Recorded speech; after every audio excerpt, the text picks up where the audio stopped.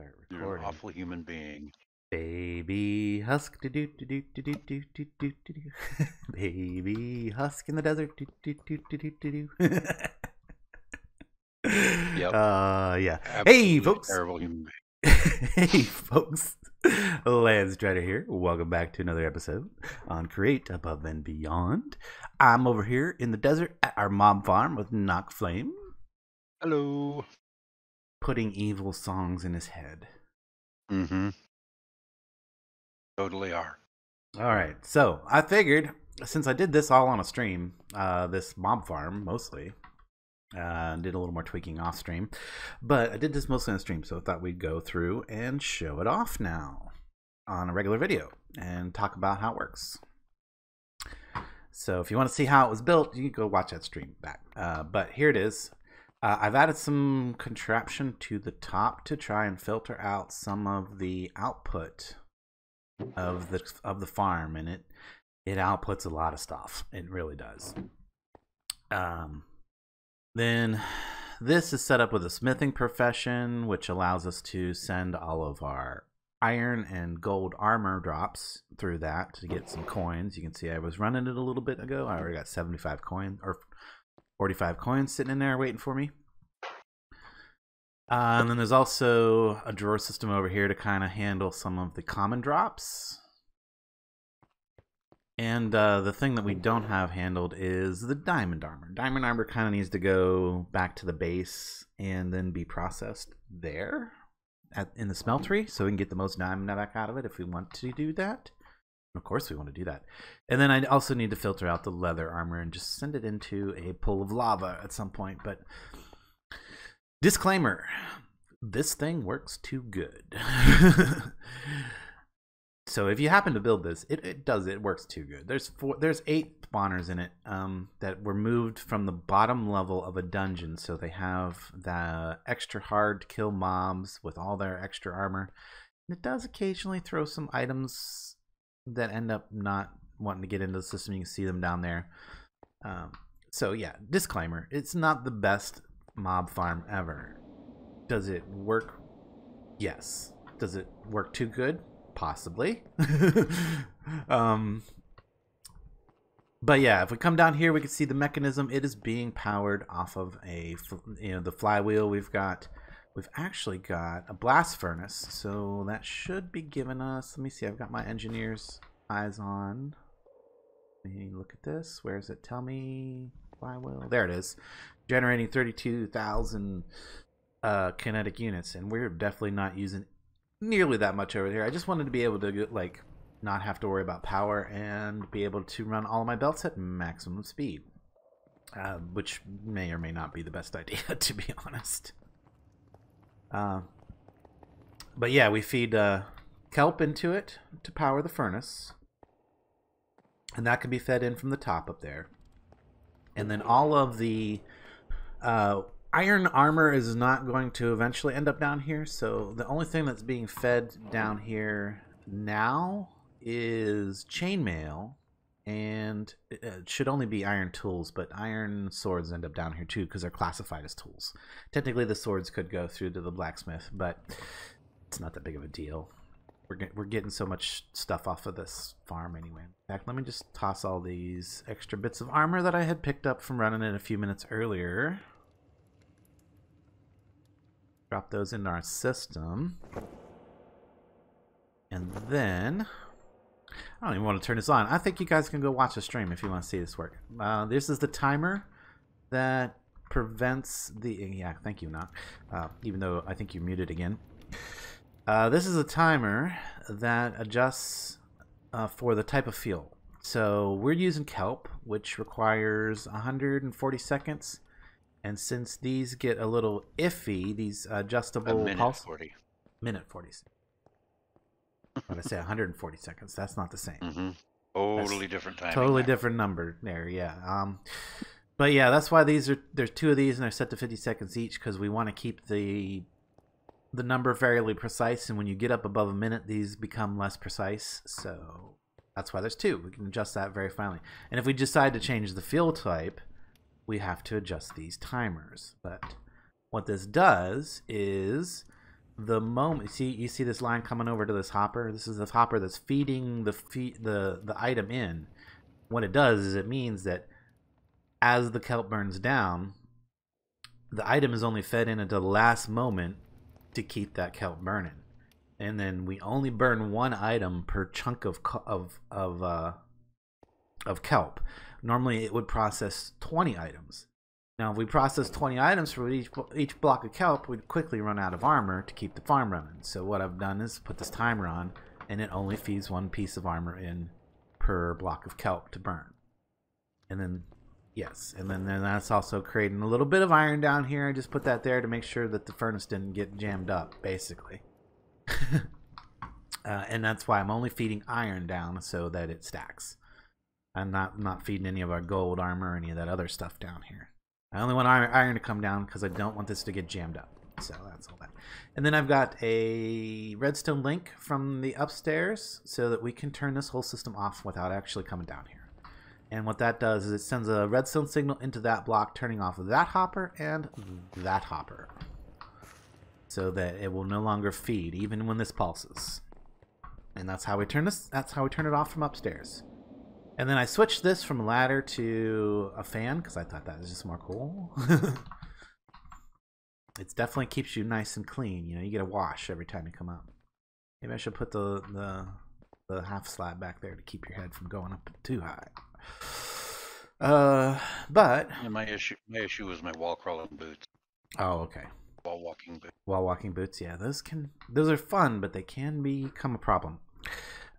If you happen to get that enchantment on your boots, you just have to learn how to deal with it, I guess. Once you get used to it, they're actually really fun. And that is from the grappling hook mod. And that's a fun mod too. In fact, I don't think I've showed that on any of the recorded videos. I might have briefly showed, what is it, backpack? My bag. Open my bag. So I do have a grappling hook. And I don't know what happened to my ender slime boots, but now I had a block of slime in my inventory instead of my boots. What? Where's my slime boots? I had slime boots on when I logged out. What? They changed the recipe. They drastically changed the recipe for those. Really? Yeah, okay. They did. Holy cow. So yeah. Oh, I guess it should be important for us to mention right about now is that we updated to the 1.3 version of the pack. So some of the recipes have changed, and that is obviously one of them. And there's some new stuff down here. There's slime skulls. I don't know what those are. Those are new. I don't remember them being in JEI before. And there's also the slime elytra. What? I could have a slime elytra? I don't even know. There's really no good place to use this grappling hook right here because it's a desert. It works much better in jungles and mountainous areas. Stuff. It's also good for other things, but it's not going to do me much good right now. What is going to do me good is to get the heck out of here. Alright, that's the farm. That's the mob farm. Going to produce all of the iron, gold, and, well, not really gold, but I mean, we could have it producing gold for us. All we got to do is filter the gold armor off and melt them down, which might not be a bad idea because we were running a little low on gold. That might be not be a bad idea. We don't have any issue with iron, so there's no reason to save the iron armor. But we definitely want to save the diamond, maybe the gold. So I might have to change that filter later. Ooh, goodness. Lags. Okay, might just wait till it catches up here for a second. Okie-doke. Are we here? Are we good? Seems to be okay now. Alright, let's go show you what I've been working on in here. I mean, we've been, you know, general decoration stuff. So over here, did some more improvements, added some more finishing touches just to make everything look good and supported and stuff. Trying to make everything look good. We changed this. The foundry now is pretty much automatic. And Yeah, my sword. hey, your sword. What? Here, let me The wrong button. Been Like, switch playing my- too many games again. Oh, okay. Okay. All right. Yeah, you gotta be careful about that. So yeah, each one of these is filtered to have only one particular metal come to it, and it has one for each of the types of metal that we commonly process in here. If there's something that we don't commonly process in here, and then we end up getting something there, all we have to do is temporarily take out one of the filters on one of the basins that's empty at the moment, and it will filter out the last thing there. So but yeah, this is mostly automatic, and it's great for processing like armor down, particularly gold and diamond armor. Yeah, and I did, hey, by the way, I did switch the cobalt for diamond now, so that's taken care of. And we're going to be processing our cobalt over here because we get more cobalt out of it. If you process it in here, you get some bonus materials, but you don't get as much of the original material. So if you need the bonus materials, you would process it in the foundry. But if you don't, and we don't, we're going to process it over here for the maximum amount of the original material. Particularly cobalt is really all I'm talking about. Now, I've been walking by this thing for like forever, and I said I was going to talk about it at some point and like look at it and like comment on it, and I haven't done that. So let's do that right now since I'm right here. And it's a really cool looking mod. I don't know how well it fits the pack and stuff, or you know how genuinely useful it is, but it is neat. And it is the drink beer mod. So we get these mugs, we get like 4 of these mugs. And it comes with these, well, it doesn't come with, but you can craft this, was it beer, E-R, beer? Recipe package, I think it was. Recipe board package, right? You craft this thing. It's not too expensive. But it gives you all these little boards, right? These are the actual recipes. And if you look at them closely, they tell you the recipes for each of the types of beer. And yeah, that you might see the beer bugs hanging around our base all over the place. And that's because we brewed some up and set them around because, you know, we want all of our employees to feel like, you know, it's a good time. So we got plenty of them, plenty of drinks around for them. We got them here. A nice little decoration and don't look bad. And they have little effects that they do. They take a really long time to brew. So they're not nearly as useful as potions, but they are neat. And I just thought I would share that with you. It looks cool. If you was going to set up like some kind of bar or something like that, they make excellent decorations. So there's that. So we talked about that. All right, so let's move on to the next thing. I don't want to run out of time in this episode before we at least show you all the progress we made. And I believe I've showed this all off before. Yeah, in a previous one, I think I recorded... Did I record the chromaticator working at peak efficiency? I don't know if I have yet. I don't know about peak efficiency, but I know we did get it recorded for an episode before. All right, so I think I showed some of this off before, but let me talk about what I've changed. I'm pretty sure I've changed this since I did that recording. I got rid of the brass tunnels. Got rid of the brass tunnels and replaced them with brass funnels because this belt was really a choke point because of the funnels, or I mean because of the tunnels. The tunnels don't accept the items nearly as fast as the funnels do. Oh gosh, this gets confusing real fast because there's tunnels, funnels, and chutes. At least the chutes are different enough that you can, when I say shoot, I don't get them confused as easily. Anyway, I changed these all to brass funnels because they work much faster to clear the belt. So as items are, so things don't get, and let me just go hit the button, you'll see what I'm talking about. Alright. Let me turn on the chromaticator. We'll run a cycle. So yeah, that creates the things. We know how this works, right? And then it drops all this stuff in here. You can see that there's other stuff going in there as well, including the crushing wheels. The stuff comes out. And I really don't have any issue with that funnel not catching anything because this is all glass. So everything does pass in front of that funnel. Even those singularities, even though they don't go in that funnel, they go in this funnel. And that funnel there funnels out the gunpowder. Well, not the gunpowder, but the stuff that makes the gunpowder and the stuff that makes the ender dust, right? This one is funneling out all of the dye and all of the non-purple paintballs. The non-purple paintballs go down that way, and then the dye goes this way. Now, I moved the dye down to this level. Makes it look a lot nicer in here. We don't have that diagonal belt that just likes to fling people off of the roof anymore. And there we go. The TNT's going. You can see that's about to create some more stuff. And then you'll hear the hammers going downstairs, making the things, making the chromatic paintball things. And I've actually got this, so there's still some more to go through the system because you see there's dye in there. And then the other final big adjustment that I had to make this all work properly, because we were not getting enough ender dust being created per cycle, was I switched this timer up here that is on the, I don't even know what to call this thing yet, that, you know, does our ferns.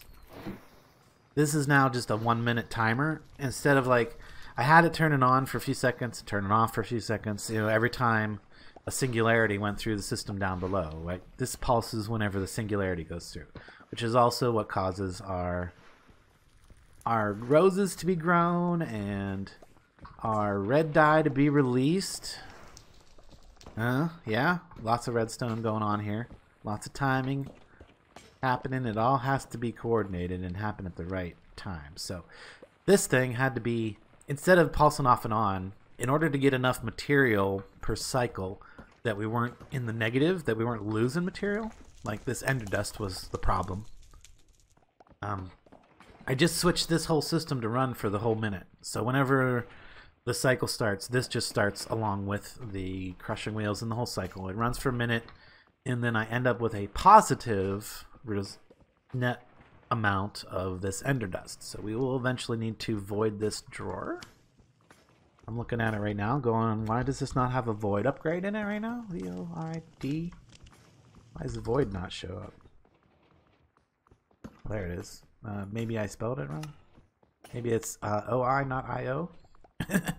There we go. Now that has a void upgrade just so we don't have any issues down the line. Oh no, Knock left the game. He must be having connection issues. That's a bummer. Yeah, I haven't heard nothing from him in a minute. Does that mean I'm having connection issues? Doesn't seem to be. Nope, you're fine. I'm fine. Okay. Anyway, yeah, and then I know I showed this in a previous video, but yeah, our radiant induction coils just kind of fly through this so fast that you hardly see them. And then the results come over here. But that is chapter 1. I mean, chapter 3. Sorry, we completed chapter 1 and 2 a long time ago. There's completion of chapter 1 right there, and there's completion of chapter 2 right here.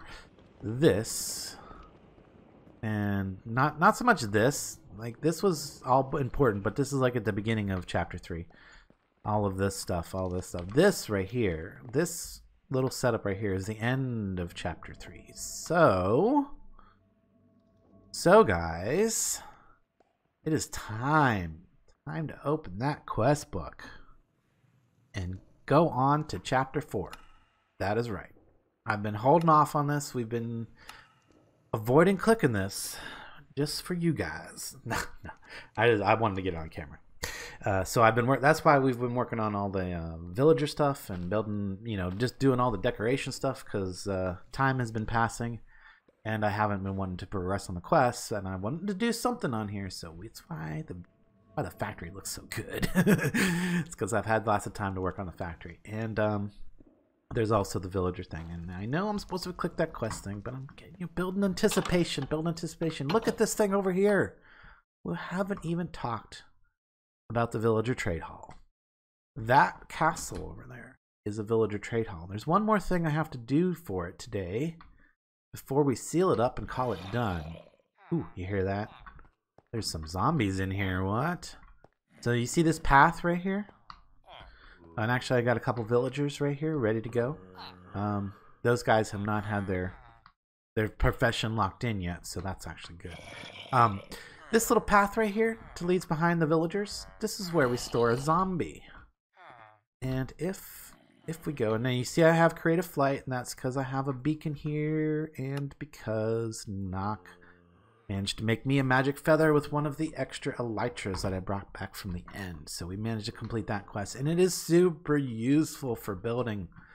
I mean, gosh, if I didn't have that over here to finish up all the touches on the outside of this castle, this would look a lot less complete. I can tell you that.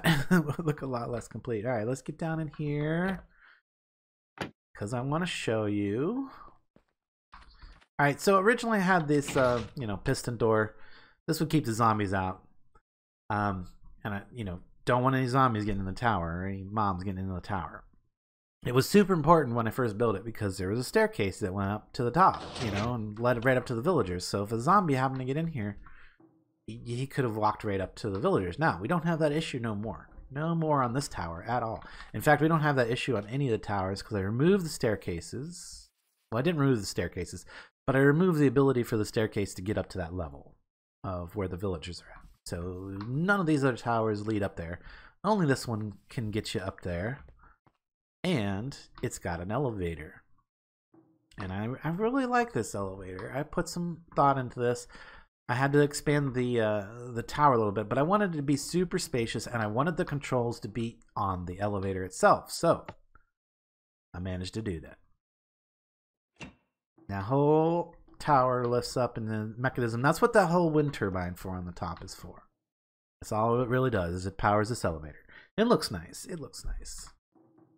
Alright, so we come down here, we can see we got a zombie back in there. He can't get to these villagers. Now, he's really interested in me right now, unfortunately, so he's not going to do the job he's supposed to do. We got one over here as well. Now, this zombie, he's a bit of an odd case. This zombie was born with an identity issue, and he identifies as a creeper. You see, he's got his his gunpowder and he's got his creeper face on.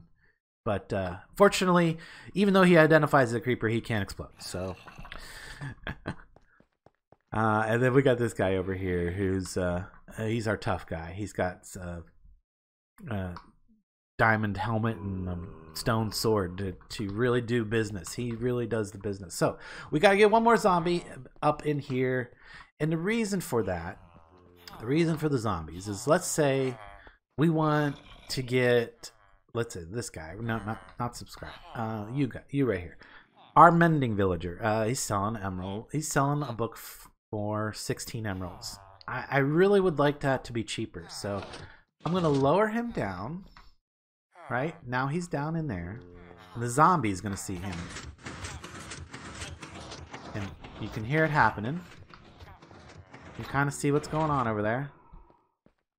And he has killed the villager because we are not in hard mode. Culty hard. We're supposed to be on hard. Makes me mad. Makes me real mad. I just lost a villager because the server keeps reverting to normal. We're supposed to be on hard. Okay, well, I think you guys get the idea. Well, you know what? We'll just try it now. I'm gonna do another one just to make sure that that's not the problem isn't what I think it is. Now, that one should be a zombie now. Yes, he's now a zombie. Okay, cool. I gotta get a new villager for the corner there, unfortunately. That was our mending villager too. Dang it. Now that's going to take some minute. So now he's there. I would have to make a potion of weakness. Weakness, I've got one, good. And an apple. Golden apple. So now if I Flash him and feed him an apple. He'll convert back. I'll get a bigger discount from him. You guys get the picture. I'm really kind of mad about the mending villager being gone.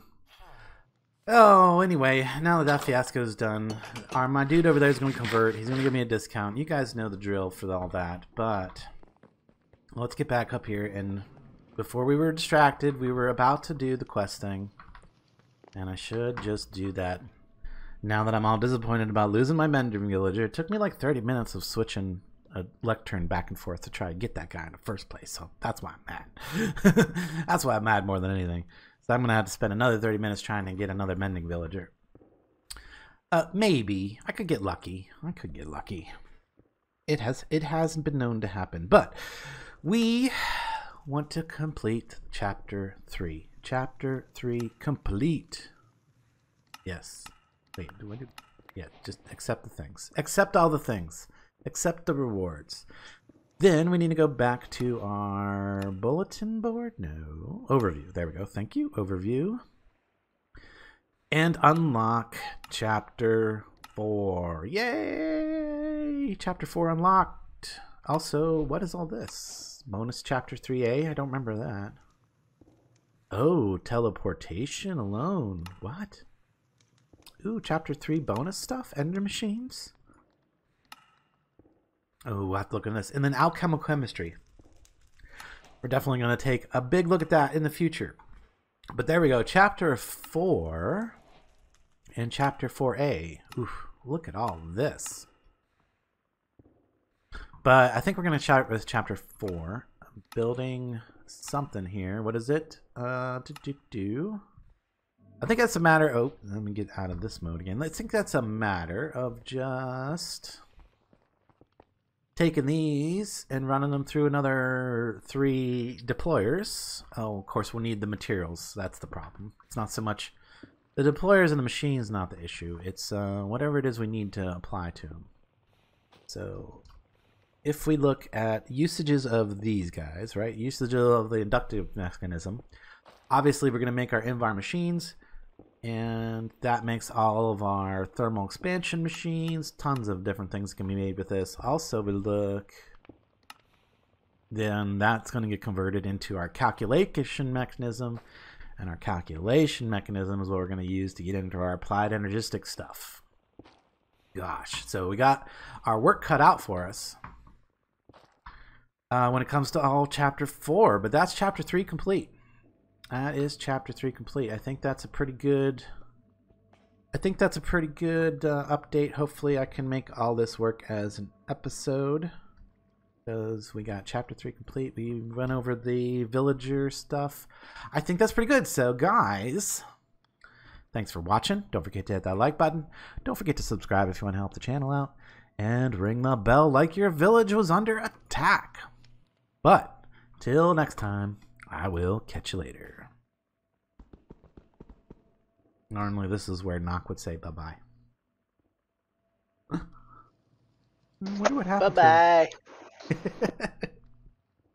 I wonder what happened to him.